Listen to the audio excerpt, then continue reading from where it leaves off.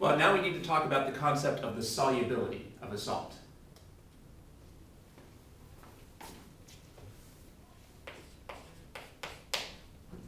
The solubility of a salt.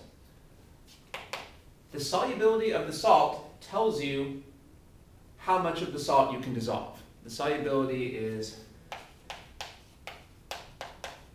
how much, maybe I should call that the maximum amount of salt you can dissolve. The solubility of the salt is the maximum amount of salt, maximum amount of the salt you can dissolve.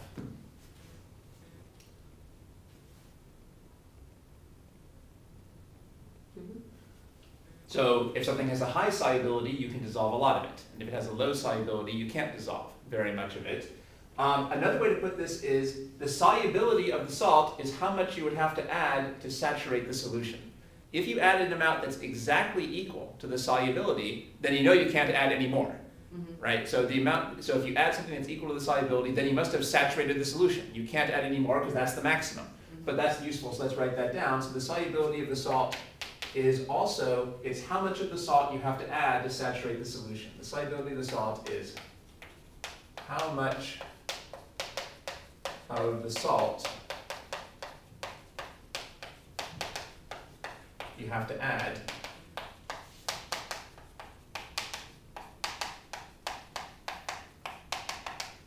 to saturate the solution. Those are really equivalent definitions. Okay. So let's see here. So let's say that we add less.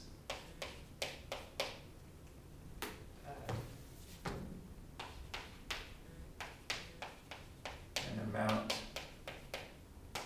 of salt that is less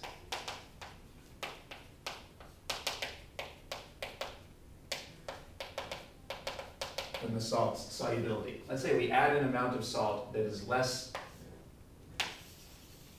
than the salt's solubility. What's going to happen to that? Is it going to completely dissolve or partially dissolve or not dissolve at all? Completely dissolve? Yeah, it would completely dissolve. Because it's not like when it gets saturation, it means that we cannot dissolve anymore. So. But we haven't gotten to saturation yet. Yeah, but because this is like less amount of salt, so right. It's going to be to completion. So now, after it dissolves, at this point, would you say that the solution is saturated or unsaturated? Unsaturated. It's still unsaturated because we haven't added enough. So the solution would be unsaturated even after this portion dissolves. And would there be, after the reaction is finished, would there be any precipitate? Oh no. Because it's going to completely dissolve. And one more thing, what would be the relationship here between Q and the KSP? Okay, Q is actually actual. So Q is going to be less than KSP, is it? Okay. That's good. That's a good answer. Remember from when we talked about equilibrium, K tells you how far forward the equilibrium is, but Q tells you how far forward you've actually gone. In this case, remember that equilibrium means saturation. So K tells us how far forward saturation is, like and Q tells us how close we've gone to saturation. Sorry? Didn't you mention, say, in your videos that it's a destination right. and where we are right exactly. Now? Although that's probably maybe not a good, that doesn't 100% apply to solutions. So it's good that you remember that, but maybe we shouldn't have mentioned that here, because you don't have to get to saturation for a solution. We could just stop right here. So maybe we shouldn't think of this as the destination anymore. Okay. So usually Q tells you where you're at and K tells you where you're going. Usually Q tells you where you're at and K tells you where you're going, but we need a different slogan here. Here our slogan should be Q tells us where we're at and the KSP tells us the furthest we can go. Okay. A good definition now would be for solutions, we should say that Q tells us where we're at and KSP tells us the furthest we can go. Q tells us how much we've dissolved, and the KSP tells us the most that we can dissolve, roughly speaking. Okay. Roughly speaking, Q tells us how much we've dissolved, and the KSP tells us the most that we can dissolve. Well, so far we haven't dissolved as much as we could. Remember that the Q is based on the ions. So the more you dissolved, the bigger the Q would be. Okay. Right? The more ions there are, the bigger Q would be. All right, so this is a good row for our table. Well, now let's do a different row. Now let's add an amount of a salt that is equal to the salt's solubility. So this is starting from 0. So now we've added an amount of salt that is equal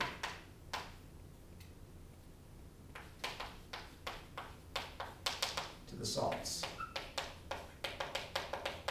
solubility.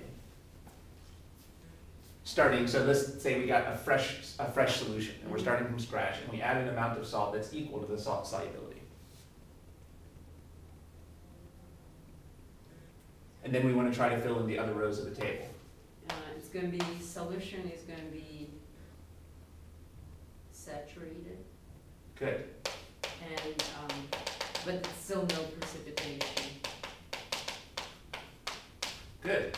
And Q is equals KSP. Great. When the reaction is finished, Q will be equal to K. Good. Mm-hmm. Remember we said that the solubility is defined as, how much you have to add to reach saturation. Mm-hmm. So if you add this amount, we must have saturated the solution, but we've added the amount that's exactly enough to saturate the solution, so there's still no reason for there to be any precipitate. Remember, this is the maximum amount we can dissolve, so we can dissolve all of it. And now, how do we know that we're at saturation? Because Q equals the KSP. Remember that K is the furthest that we can go. Well, now we've gone the furthest that we can go, so that's a good row. All right, and finally, let's start from scratch and add an amount of salt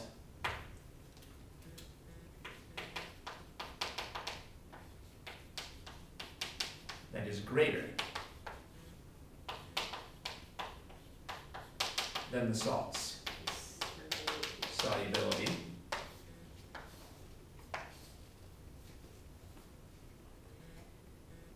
I don't know the word for oversaturation. Now, let's just think about what is the solution going to look like when things have stopped changing? When everything is done, when any reactions are over, how would we describe the solution? Precipitate. I mean, it's definitely going to have precipitation. Yeah, so we know that some of the salt is going to precipitate, because we can't, there's too much of it for it all to dissolve. All right, and now how would we describe the solution? Well, I would still describe it as saturated. Saturated, okay. That's kind of why there's a precipitate, because it was, it's saturated and we've added even more than it would take to saturate it, so that amount precipitates out. And so Q is more than KSP because it's... Actually, Q will still equal to KSP. Oh. Now, this is something that, again, is different from equilibrium. When we talked about equilibrium, we said that Q could be less than K, equal to K, or bigger than K. But that doesn't really make sense for dissolution reactions. Remember we said that this tells us the furthest we can go.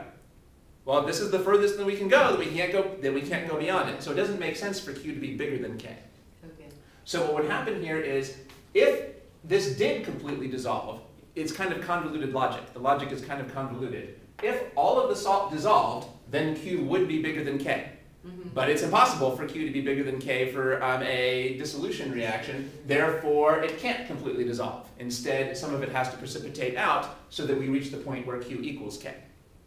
Okay, that's the difference between Q and KSP and Q and K. That's right. Acid. That's right. So for normal equilibrium, Q could be bigger or smaller than K, because Q is where you're at and K is where you're going. But in this case, the KSP is the furthest we can go. Okay. So Q can't go further than that in normal circumstances. Okay, that All right. makes sense. Now, there are unusual circumstances where you can make the Q be bigger than the KSP, and that would be called a supersaturated solution. Mm-hmm. But your instructor didn't talk about that in the lecture notes. I don't think that's going to be tested too much in your class, so I don't want to go into that. For the stuff that you're focusing on in your class, you don't need to really worry about supersaturated solutions. That's an unusual situation. What are those examples? Just Well, if you manipulate the experimental conditions, it is possible to temporarily dissolve more salt than you normally could. Is it by increasing temperature? Yeah, so for example, if you kind of carefully change the temperature, so let's say that you start with a solution that is saturated, and then then if you lower the temperature, it becomes supersaturated, because the solubility usually, I think, goes down when the temperature goes down. However, it won't precipitate out unless you give it a little energy. So for example, if you tap the beaker, then it would precipitate out. Okay. But until you tap the beaker, it'll be in this temporary supersaturated situation. But the whole point is that that's a kind of unusual situation that doesn't normally happen. You would have to manipulate things in order to get that to happen. So for the normal problems that you're going to see in this introductory course, you can only have unsaturated or saturated solutions. You're not normally going to have a supersaturated solution. So these are the three possible cases.